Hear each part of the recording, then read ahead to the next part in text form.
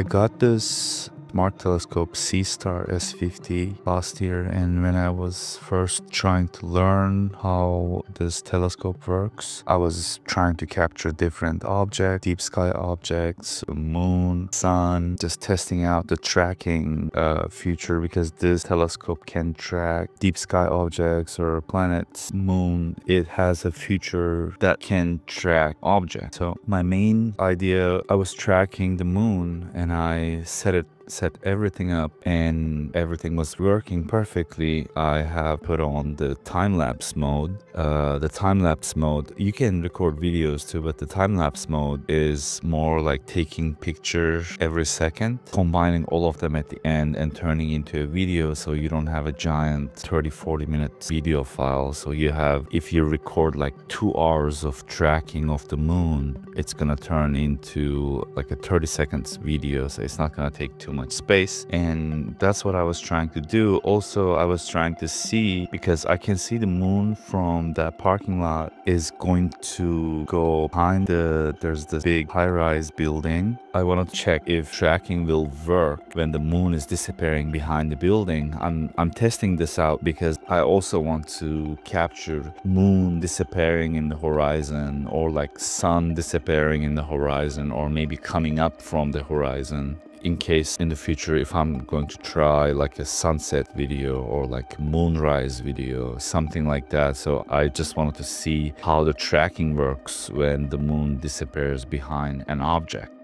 I set the camera and I sat and was watching the whole thing from my iPad. And the iPad shows, actually, it takes pictures of the moon every second, but I can see the live view of the moon. So I can see the live view, but the pictures taken are every after second. So watching the screen of the moon going slowly disappearing behind the building, and I saw a little dot on my iPad passing, like a dark little dot passing in front of the moon. And first I thought iPad and take a closer look. This may be some type of a glitch, maybe something in front of the lens of the telescope. And when I look ahead, lift my head and look at the actual moon, and I could see a tiny dot passing in front of the moon, naked eye. Sometimes I see planes, or sometimes I see bird passing in front of the moon, but never seen that round object. Never before. That round, and it's not rising like a balloon, it's going horizontally fast. It's just like a straight line going from left to right. I didn't know what to do, but I know that my camera is recording a time lapse. I was just so excited so that object can pass, so I could go back and check the recording and maybe zoom in and try to understand what it is. That thing passed in maybe 2 to 3 seconds in front of the moon in real time. And I waited a little bit more, and I paused the time lapse and start checking the video. When I checked the video, I saw that I only captured 3 frames, which makes sense. It means that because I'm taking a picture 1 frame per second, it means that this object, and I can calculate it roughly, that took 3 seconds to pass in front of the moon. So you can imagine the real-time speed. That was definitely something. It wasn't just a glitch or something related with the telescope. And I directly texted my brother, my friends, and it was midnight and I'm texting everyone. I got so excited. I actually start researching about it a lot. What's this orb-looking, perfectly round UFOs or UAPs people captured in the past? I started researching. We'll come back to the sensor question that David raised here in a moment. This is a typical example of the thing that we see most of. We see these all over the world. They actually show up. This is an image from NASA's own website. You can see what looks to be a line of sphere UFOs above Earth's atmosphere.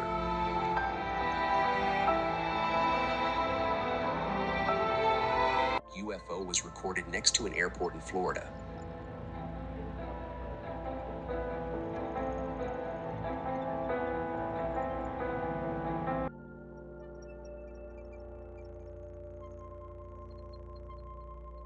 Assessment of whether or not you think it's a threat. And so where's the line between this is just some sky phenomenon, even if we don't know what it is, and it could be an adversary? When it's unidentified, we try to look at, is it doing anything that would demonstrate that it's potentially an advanced technology? If it is, for example, a blurry blob floating at the speed of the wind. I posted a couple of different places. I had a post on Reddit. I posted on Facebook group. The reactions were similar. Some people are directly saying that's not a UFO, that's a balloon, that's a weather balloon, that's the satellite, that's some object in the sky. But a couple people were just, wow, that's interesting, that might be something.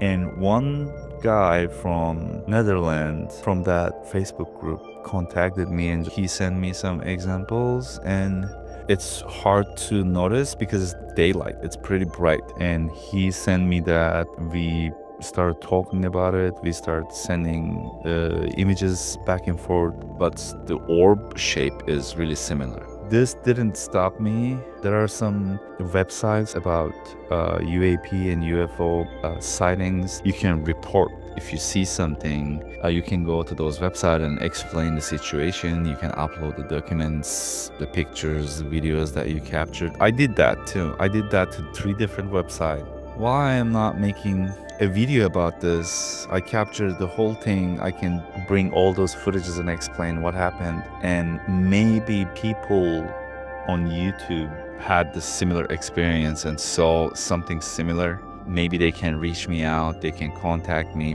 This is a basic delayed video.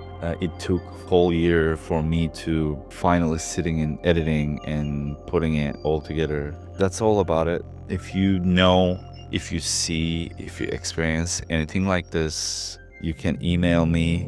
My email is down in the description. You can comment on my video too. So let's talk about it.